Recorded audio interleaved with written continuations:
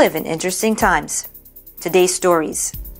Salvadorans hope their new president can tackle gang problem. Germany to give 5 million euros as humanitarian aid to Venezuela. Canada's Trudeau announces $53 million in aid to Venezuelans. Mexico announces search for thousands of missing people. An eyewitness recalls the car bombing in Somali market. Montargis residents explain their frustrations. The United Nations says the European Union could win big the US-China trade war. Plus, the Church of Christ provides goods to impoverished and homeless individuals in Alberta.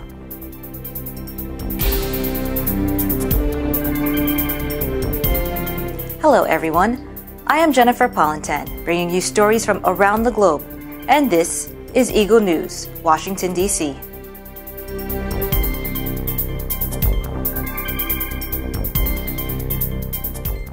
Salvadorans react the day after Nayib Bukele, a former San Salvador mayor, was elected president of El Salvador, crushing a two-party system in place since civil war ended in 1992.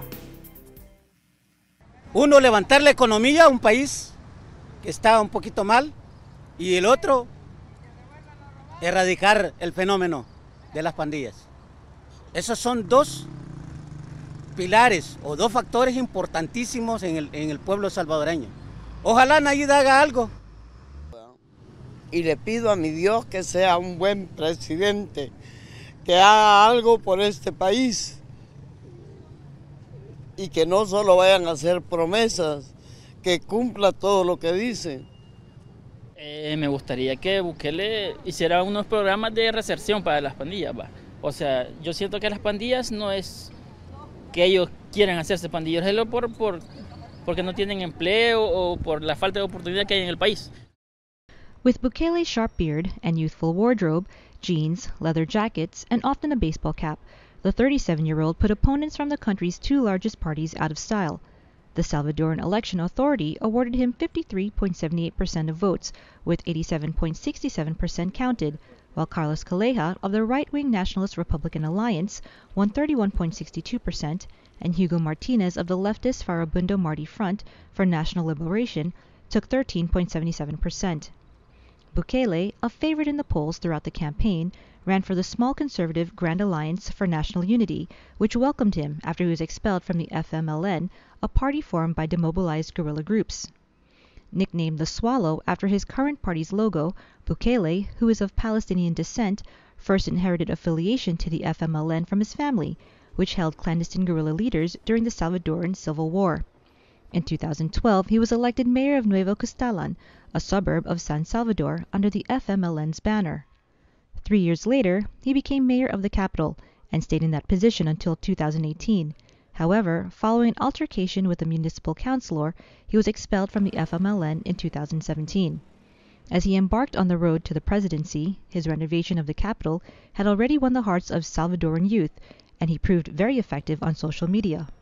During his campaign, he targeted corruption among the old guards and proclaimed there is enough money for all San Salvadorans when nobody is stealing. But as president, he faces several great challenges, among them the gang violence that has often ravaged El Salvador. And to address the country's issues, he will first need to form an alliance with the right-wing opposition that dominates Congress.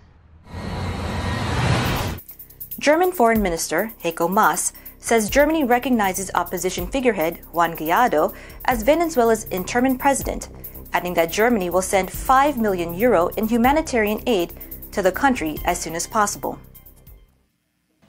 Für Deutschland ist Juan Guaido im Einklang mit der venezolanischen Verfassung der Übergangspräsident Venezuelas mit dem Mandat, möglichst rasch freie und faire Präsidentschaftswahlen zu organisieren. Wir fordern damit die Rückkehr zur verfassungsmäßigen Ordnung, und es ist jetzt an Juan Guaido, die Menschen über ihre Zukunft in Venezuela abstimmen zu lassen. Neben der Hilfe, die wir in Nachbarländern für venezolanische Geflüchtete leisten, werden wir in einem ersten Schritt zusätzlich 5 Millionen Euro für humanitäre Hilfe zur Verfügung stellen, sobald Venezuela das zulässt. World powers are taking sides in the deadly struggle to lead Venezuela, which has pitted some Western states against Russia, China, and others. Inside the country, 35-year-old opposition figurehead Juan Guaido is vying to lure military commanders to switch their allegiance to him and away from 56-year-old President Nicolas Maduro. Here's a summary of whom the key players are backing after Guaido on January 23rd declared himself acting president in defiance of the leftist Maduro. For the military, Maduro, through his allies, controls most of Venezuela's main state institutions, most importantly the military. Senior officers have reaffirmed support for him, though there have been signs of wavering. A senior Air Force general recognized Guaido as president on February 2nd. China, Venezuela's biggest creditor, with some $20 billion owed, says it opposes external interference by those who have recognized Guaido as leader. Russia, Venezuela's number 2 creditor, also backs its military. In December, Moscow sent 2 bombers and some 100 officers to Caracas for joint exercises. President Vladimir Putin has also accused the U.S. and its allies of interference in Venezuela. Other allies, Bolivia, Cuba, Iran, Mexico, North Korea, Turkey, and Uruguay, back Maduro as leader. On the other hand, U.S. President Donald Trump quickly recognized Guaido after he proclaimed himself acting president. Regional powers such as Latin American countries, including Argentina, Brazil, and Colombia, followed, as did the head of the Organization of American States, Uruguayan Luis Almagro. European powers, namely Austria, Britain, Denmark, Finland, France, Germany, Latvia, Lithuania, the Netherlands, Portugal, Spain, and Sweden, recognized Guaido on Monday. Australia and Israel are among other countries to recognize him. For the legislature, inside Venezuela, Maduro's opponents controlled just one major state body, the National Assembly, whose powers Maduro's rival National Constituent Assembly seized in 2017. Canada's Trudeau announces $53 million in aid to Venezuelans as Canada hosts an urgent meeting of the Lima Group on the Venezuelan crisis in Ottawa. Today, Canada is stepping up and announcing $53 million to address the most pressing needs of Venezuelans on the ground, including the almost 3 million refugees. According to a statement, Canadian Prime Minister Justin Trudeau spoke Sunday with Venezuelan opposition leader Juan Guaido, praising the courage and leadership of the National Assembly head whom Ottawa recognizes as interim president. The phone call comes a day before a meeting of the 14-nation Lima Group, made up of Canada and Latin American countries, in Ottawa. 11 of its members have recognized Guaido. A readout of the call from Trudeau's office said the two leaders discussed the importance of the international community sending a clear message regarding the illegitimacy of the Maduro regime and the need to respect Venezuelan constitution. Both underscored the importance that free and fair presidential elections be held. The Prime Minister commended Juan Guaido for his courage and leadership in helping to return democracy to Venezuela and offered Canada's continued support. Trudeau added that the Lima Group meeting will consider how the international community can further support the people of Venezuela, including thorough immediate humanitarian assistance. Venezuela is in the midst of a power struggle that began on January 21st when a group of soldiers took control of a command post north of Caracas and released a video rejecting the legitimacy of President Nicolas Maduro, who won a second term last May in elections deemed fraudulent by the opposition and many in the international community. 2 days later, Guaido stunned the world by proclaiming himself acting president, pledging a transitional government and free elections. The opposition's support has been stoked by the parlous state of the economy. Venezuela, once the richest country in Latin America, thanks to its oil revenues, is facing severe shortages of food and medicine, as well as runaway inflation. In addition to Canada, the United States, France, Germany, Spain, the Netherlands, Portugal, and Britain, and many Latin American countries, including Colombia and Brazil, have declared support for Guaido. On the other hand, Russia, China, Turkey, and Iran support their ally Maduro. Mexican officials announced a plan to start searching for the 40,000 missing people that have disappeared in the country. Estima que actualmente existen 40,000 personas desaparecidas, más de 1,100 fosas clandestinas, alrededor de 26,000 cuerpos sin identificar en los servicios forenses, y eso da cuenta de la magnitud de la crisis humanitaria y de violación a los derechos humanos que estamos enfrentando y que debemos superar en nuestro país. Coming up, an eyewitness recalls the car bombing in the Somali market. Montargis residents explain their frustrations. The United Nations says the European Union could win big in the US-China trade war. Eagle News, Washington, D.C. will be right back.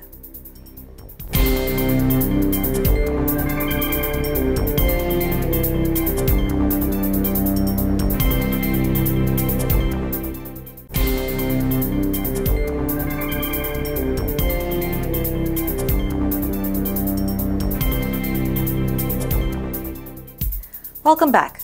You are watching Eagle News, Washington, D.C.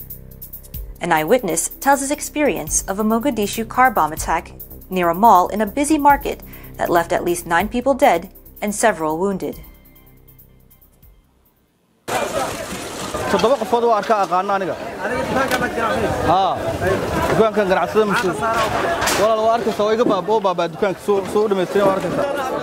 Somalia's Al-Shabaab militants on Monday shot dead the Maltese manager of a port while detonating a car bomb in the capital, which killed 9 people and wounded several others. In a deadly day for the restive nation, a gunman shot Maltese national Paul Anthony Formosa, manager of the port of Bosaso in semi-autonomous Puntland state for P&O Ports, a subsidiary of the Dubai-based DP World. Shortly thereafter, a powerful explosion for a car bomb rocked the busy Hamarwaini market in the capital Mogadishu, killing 9 people in the latest attack from the Al-Qaeda affiliate, plaguing the country. The Dubai government confirmed the death in a statement on Twitter and said the circumstances of the incident are being investigated. The statement read, 3 other employees have been injured in this morning's incident, and all are currently receiving medical treatment. The attack was claimed by Al-Shabaab, which said in a statement it was part of a broader operations targeting the mercenary companies that loot the Somali resources. The DP World subsidiary, in 2017, signed a 30-year concession contract for the management and development of the port, strategically located on the Gulf of Aden, between the Red Sea and the Indian Ocean, more than 800 miles north of Mogadishu. The Dubai-based ports company has sparked friction with Mogadishu over its development of ports in Berbera, in breakaway Somaliland, whose independence is not recognized, as well as Puntland. Many of Somalia's federal states have aligned with the United Arab Emirates, while the central government is perceived as pro-Qatar in the Gulf crisis, pitting Arab powers against each other. 1 hour south by Paris by train, the town of Montargis is emblematic of the many problems the Yellow Vest movement has raised. It is deindustrialized, has high unemployment, has a lack of medical facilities and poor transport links. The area has been held its first public meeting as part of the national Great Debate, but local residents say it has done little to allay their fears and frustrations with the government.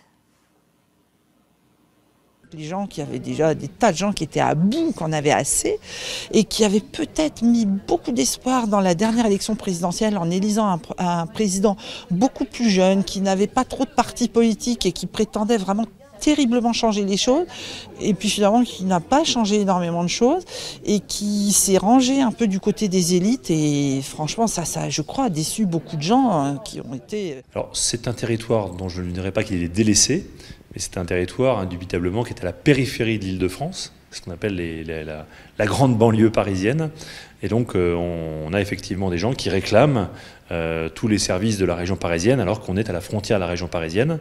Il y a 27... À un moment donné, il faut arrêter de nous prendre pour des imbéciles. C'est trop tard pour la désinformation. On s'est réveillé, on est dans la rue, on est aussi dans des groupes de travail partout, que ce soit dans les zones rurales et autres. On est vraiment partout, et ça ne s'arrêtera que quand on aura gagné nos combats et qu'on aura une vraie représentativité vis-à-vis de nos futurs élus. An hour south of Paris, in the town of Montargis, Yellow Vest demonstrators such as Isha Duchesne have no intention of stopping their 12-week protest against President Emmanuel Macron or being drawn into his great national debate. After a roundabout in the south of town, where violent protests have taken place since November, the 57-year-old factory worker dismissed the government's 2-month debate, which has seen dozens of town hall meetings held since the middle of January. It's a charge made by many of Macron's opponents, who see the debate as a tactic to distract attention from the Yellow Vests movement, which has roiled the country and caused the biggest crisis of Macron's 20-month presidency. Announced in December, the national debate has so far provided both an outlet for angry voters to air their grievances and a stage on which Macron can perform ahead of the European Union Parliament elections in May. After months of plummeting approval ratings, the 40-year-old head of state has clawed back some lost ground in recent weeks, thanks to a series of public appearances that have sought to stress his more humble side. The number of yellow vests has also fallen sharply nationwide, with fewer and fewer roundabouts occupied, while the mass demonstrations held every last Saturday has dwindled in scale.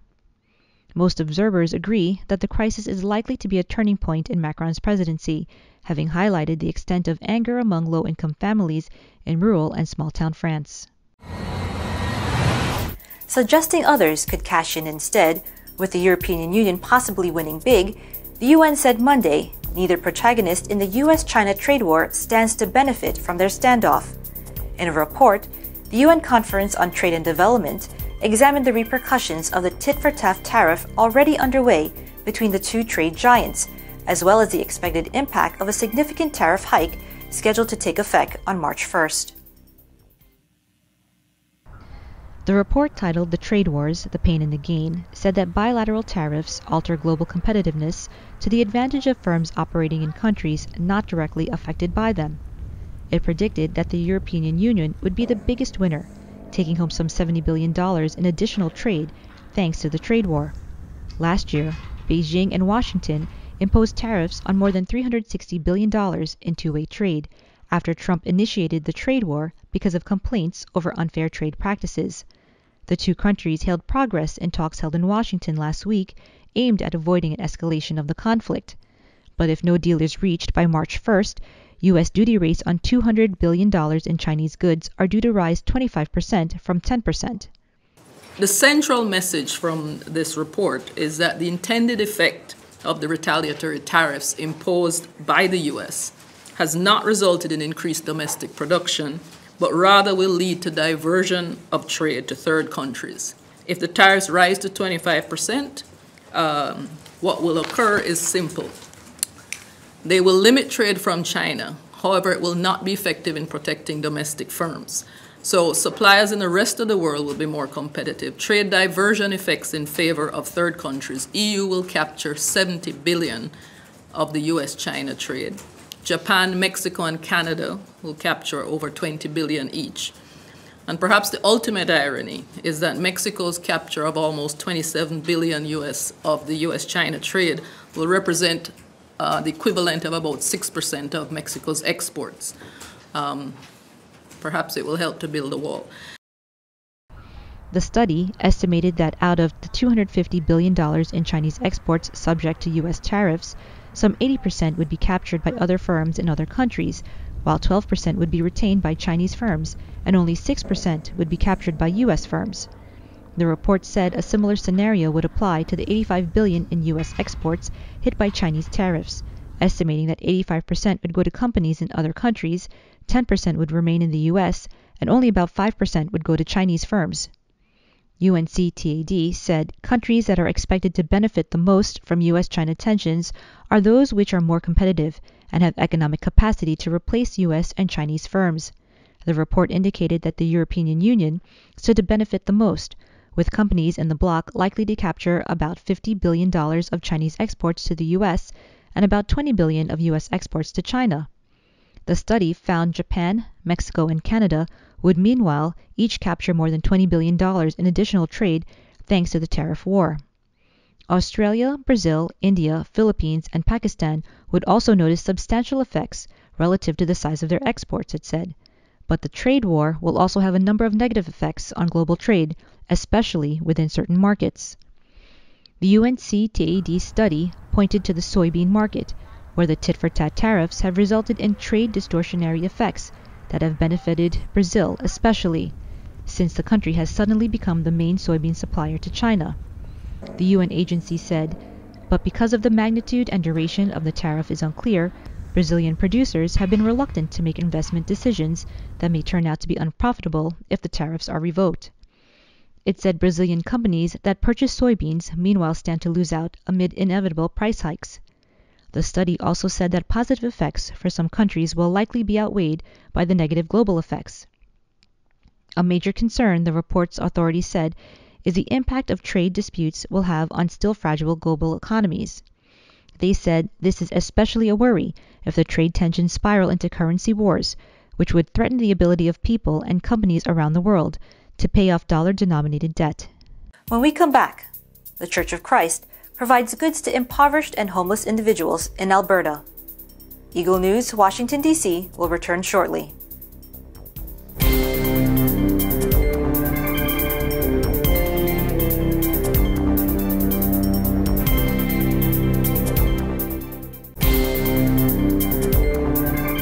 This is Eagle News, Washington, D.C., and I am Jennifer Polentan. Committed to help alleviate the situation of impoverished residents of Canada, the Church of Christ distributes goods to the homeless in Alberta. Thomas Likeness with the details. The demand never ends at Hope Mission, where the homeless and the hungry line up daily for a meal. The social agency traces its roots to North America's Great Depression. Hope Mission began in 1929 as a soup kitchen, offering meals to people in Edmonton who had no jobs and no place to live. Its work carries on today. Presently, there are about 2,000 people in the city classed as homeless. Many more live in poverty.